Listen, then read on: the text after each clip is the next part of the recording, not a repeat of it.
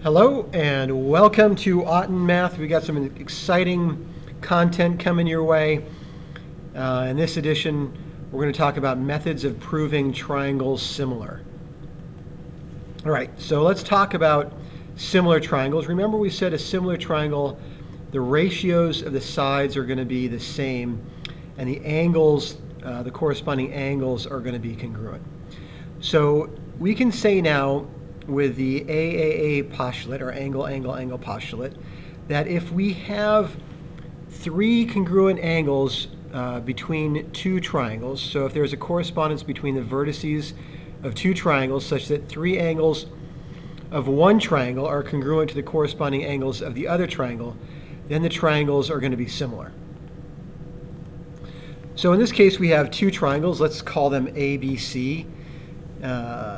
And also DEF. And between the two triangles, I know that A is congruent to angle D, angle B is congruent to angle E, and angle C is congruent to angle F. So I can say now, by the AAA postulate, that triangle ABC is going to be similar to DEF.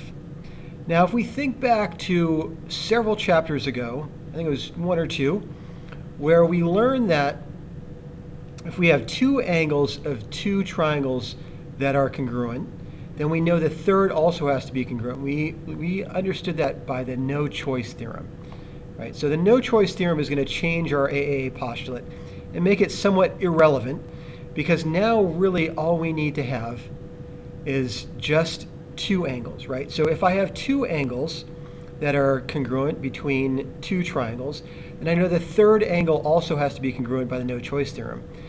So I can move on to Theorem 62, and I can say if there exists a correspondence between the vertices of two triangles such that just two angles, not three, of one triangle are congruent to the corresponding angles of the other, then the triangles are similar.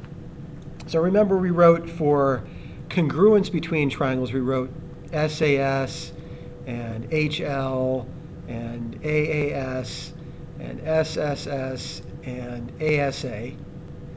And now for two similar triangles, we're going to write the similarity shorthand and then AA in this case. And we have one more to give to you. So really now the AAA postulate, it doesn't really make any more sense to use that. And you're not going to use that in a two-column proof. But we start with this just to show you that the Theorem 62, which requires just two angles of one triangle to be congruent, is really the same as the AAA postulate, but just adds the no-choice theorem as part of the similarity between the two triangles. All right, so we're going to use the similarity AA theorem, number 62, when we state our reasons to establish the similarity between two triangles. All right, Theorem 63. So we said that we have the AA similarity theorem. Now we have the SSS similarity theorem. Remember, we said that the relationship of angles is going to be equal in corresponding polygons when they're similar, and the ratio of sides is going to be the same in similar triangles. So now we're on the second part of the relationship between similar polygons.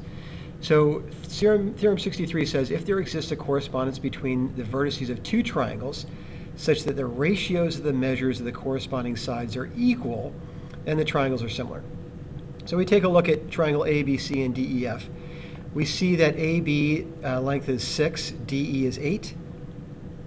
We see the length of BC is 9, and the length of EF is 12, and we see the length of DF is 16, and the length of AC is 12. And you can see that the relationship between the side lengths of triangle ABC and DEF is going to be 3 to 4.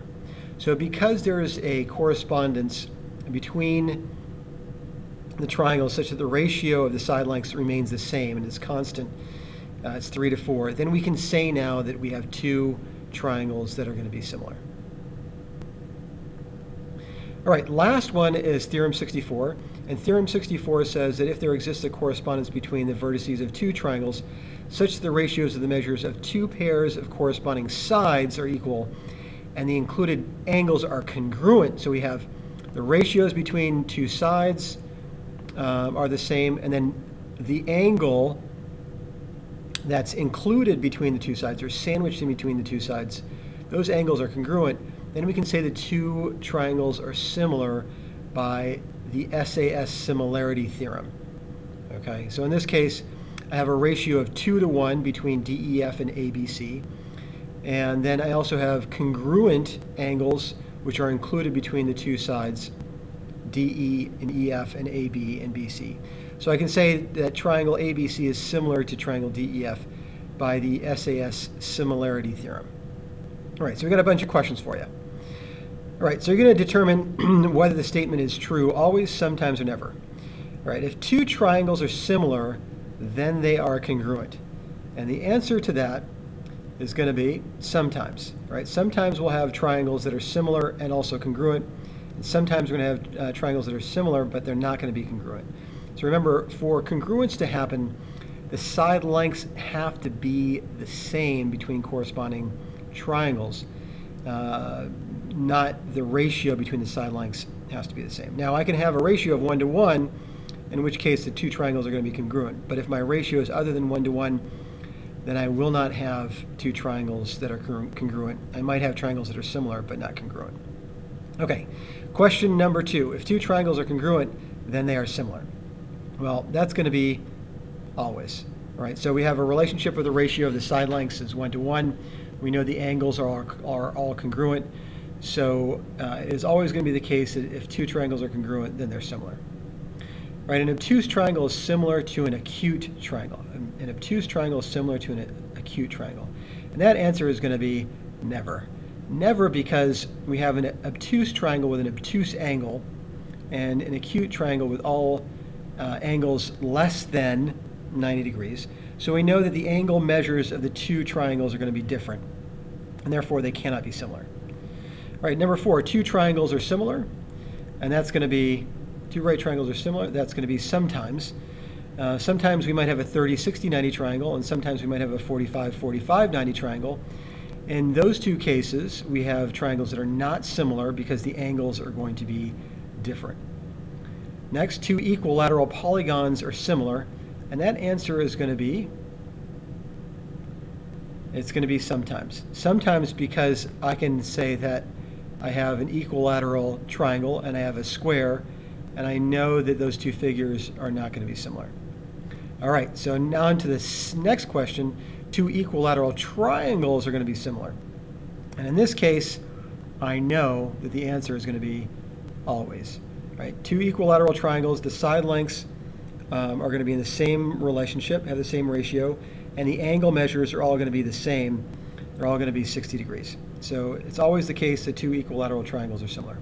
And finally, two rectangles are similar if neither is a square, and that answer is going to be sometimes.